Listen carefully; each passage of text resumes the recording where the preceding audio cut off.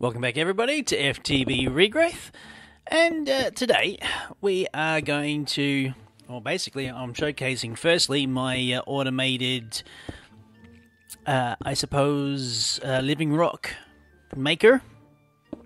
I suppose that's about the, or machine as you will. And basically I thought, yeah, I've automated the runic altar, let's automate the making of Livingrock. So I've figured out how to do that. Now, we are going to go through the process of making or setting this up. We're doing exactly the same thing with the Livingwood. So have a steady, constant supply of Livingwood. Alright, so first things first, we extend this cable over this way. So that's that. Now I just have to go and get a few things, namely a barrel. Okay, definitely know I've got one of those. Fantastic. Now while we start setting this up, I'll just basically explain how this works. It's basically formation planes and annihilation planes. I hadn't really mucked around with them to start off with, so I decided it was time to figure out what they were all about. And to be honest, it's a little finicky. I'll take all those. What the? Okay. Okay, that was weird. I'm going to need some cable anchors because I want to separate the two systems out. So, anchor might be enough, but I don't think so. I might need 4. 2, 3. Yep, I'm definitely going to need 4.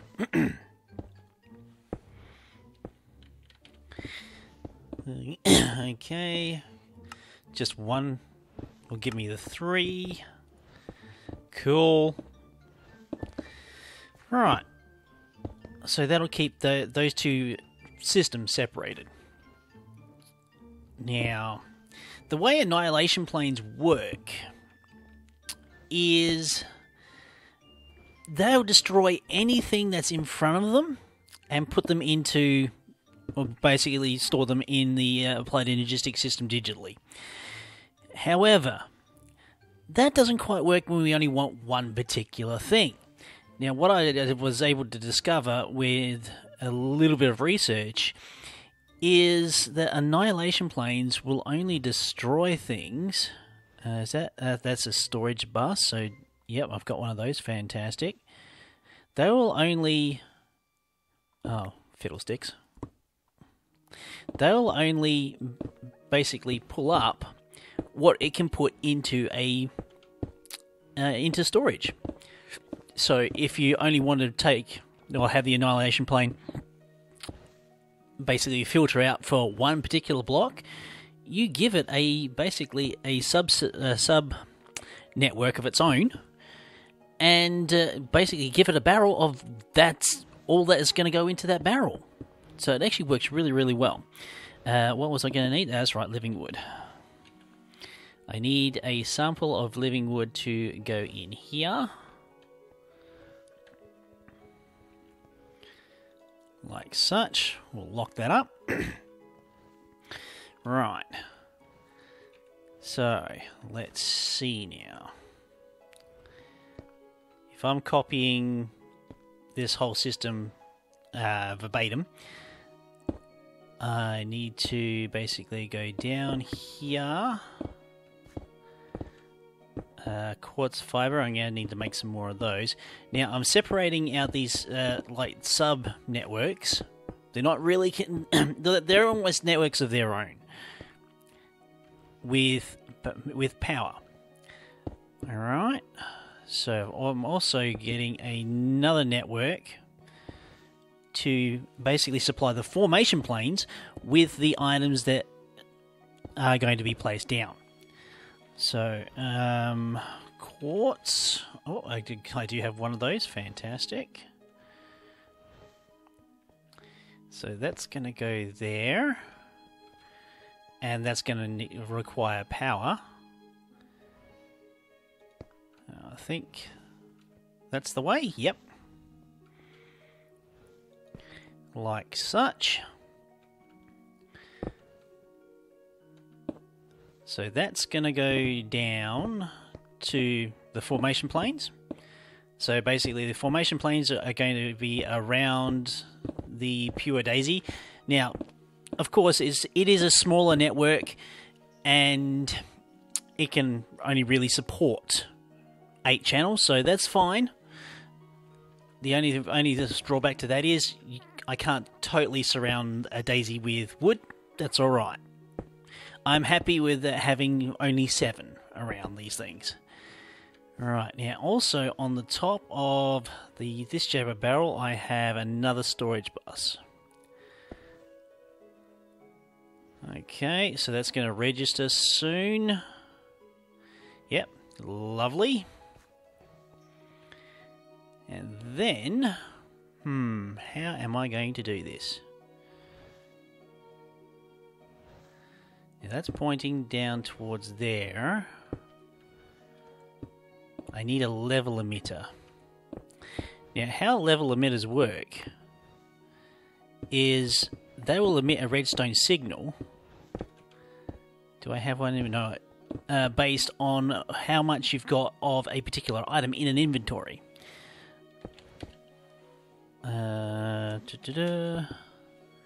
So it's that.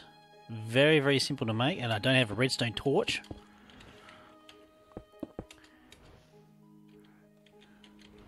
Do I have a recipe? Oh yeah, I do have a recipe for one. Thankfully. Start. Boom. Done. Lovely. Okay. So that is going to go there, pointing this way out. And that is going to register on Livingwood. It's going to emit a signal when levels are below a specific number, and I'm going to say the specific number is 1 stack. Okay, so that's also reading the this jabber barrel here. That is still up. It is a part of the storage system as a whole. So if I pull out that stack there, I've got now less than a stack of living wood in the system. That light goes on. And then it goes off once it's got more than a stack. The reason why I'm doing this is for the formation plane, which is going to be supplied into a chest. The items that are going to be formed is going to have its own little system, and the only thing that's going to be forming is, or basically forming the logs that are going to get turned into the living wood. All right. So I'm going to need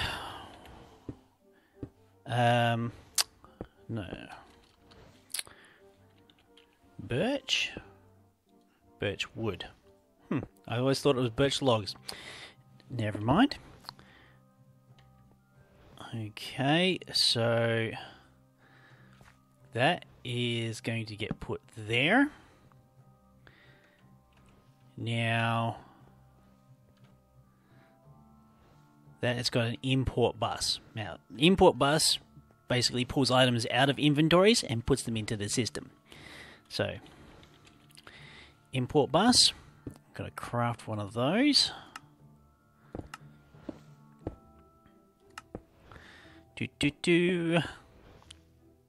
Waiting. It's coming eventually. There we go. So, import bus goes down there.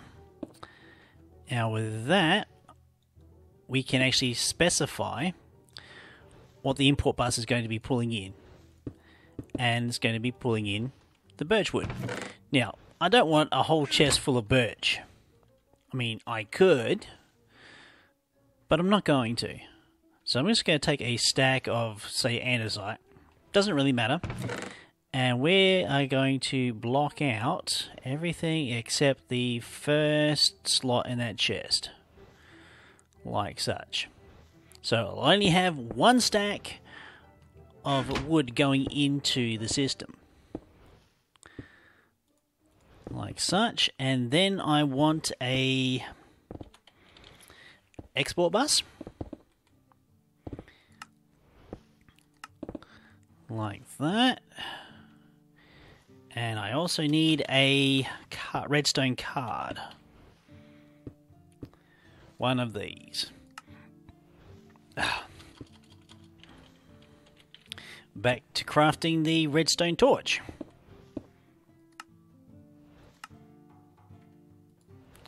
Like that. Okay, so... Whoops. Didn't quite do what I needed it to do. I need this card.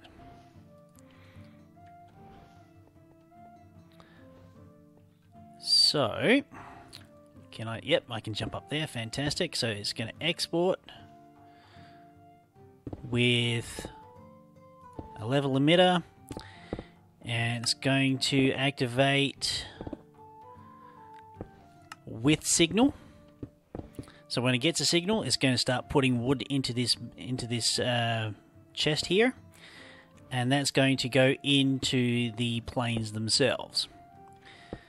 Okay, now it's just the matter of setting up the planes.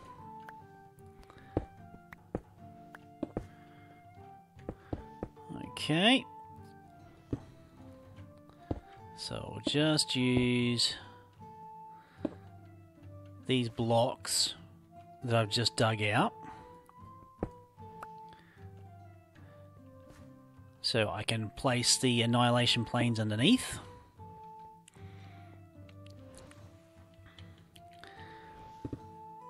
So I've got 3 of those already, so I just need another 5.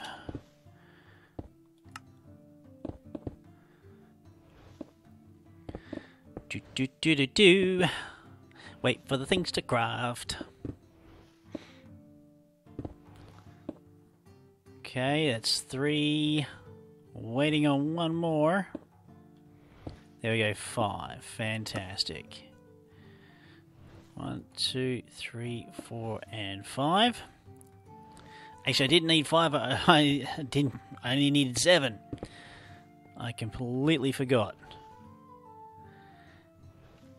Right. So, plane.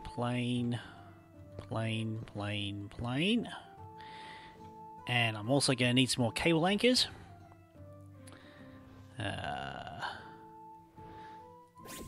Let's just hop back up here.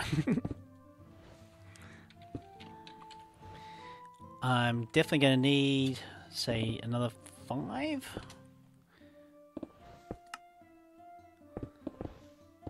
At a guess. I'm also going to need some more cable too. I think at the very least 16. So that shouldn't take too long to craft up. There we go. So we'll hop back down here. Squeeze in an anchor there, and anchor there. Fantastic. And then hook up these wires here.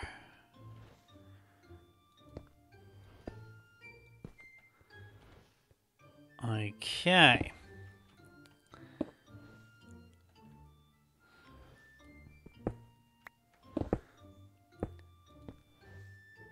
Fantastic.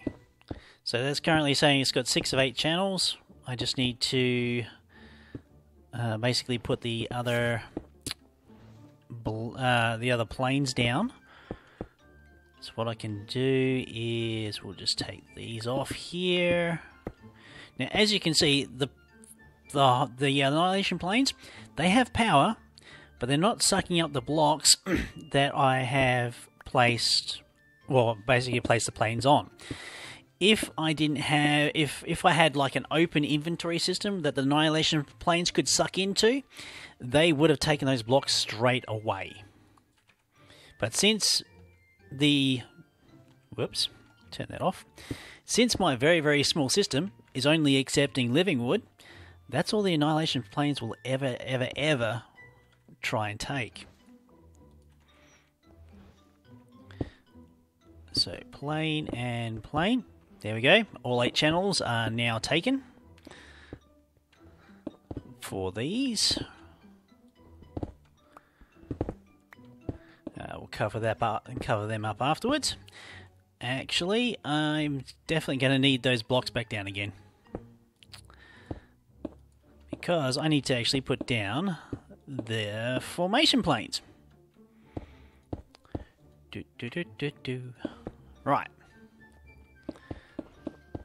So I only need 7 formation planes, not 8. So formation, I need 7 formation cores. It's good that I've got everything still. Excellent. Actually, I didn't need those. I only needed another 4. So I need another 4 formation planes.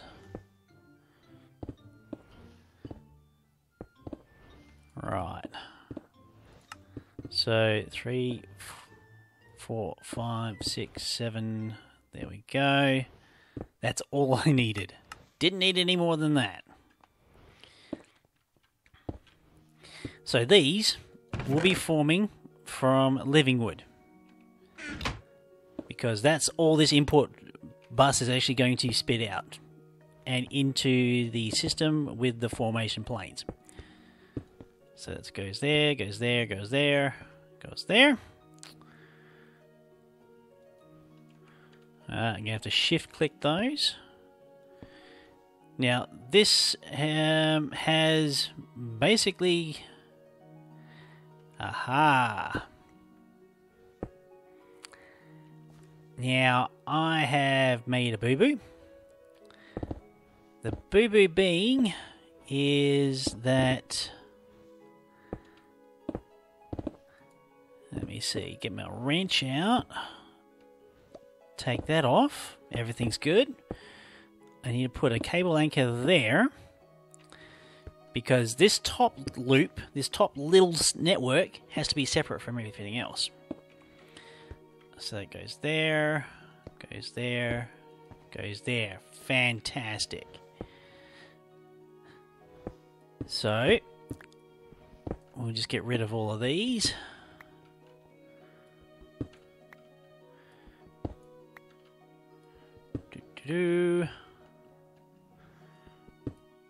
Right. Oh, good. I've got some facades with me. Fantastic. I still love using these particular facades because it's what I've been using as a standard to basically let me know that there is cables below that particular facade. If you make them all the same, it's kind of hard to see. Okay, so that's all connected. That's beautiful. Looks good. Okay, I still need those facades because I want to patch up the hole underneath. So I'm not looking at just cables. Am I going to be able to see there? The answer to that doesn't look like it.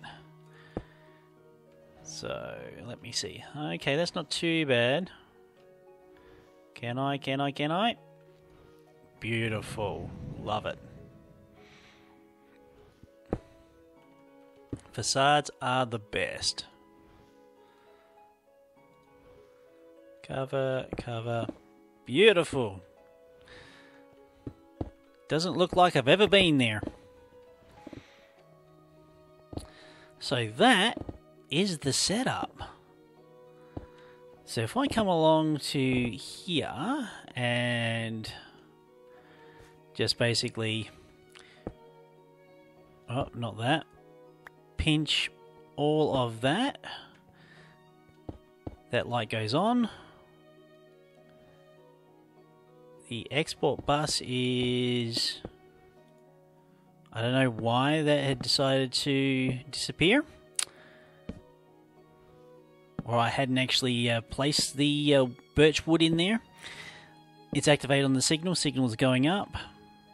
The wood is basically down. I don't think the actual a second pure daisy will actually speed up the process any, but it's just tidy and it's out of the way now. So just waiting. Waiting. Do. This is basically just proving that, well, basically making sure this actually works. I mean, I can always up that. Yeah, what do you reckon? Maybe a couple of stacks? So that'll be 128.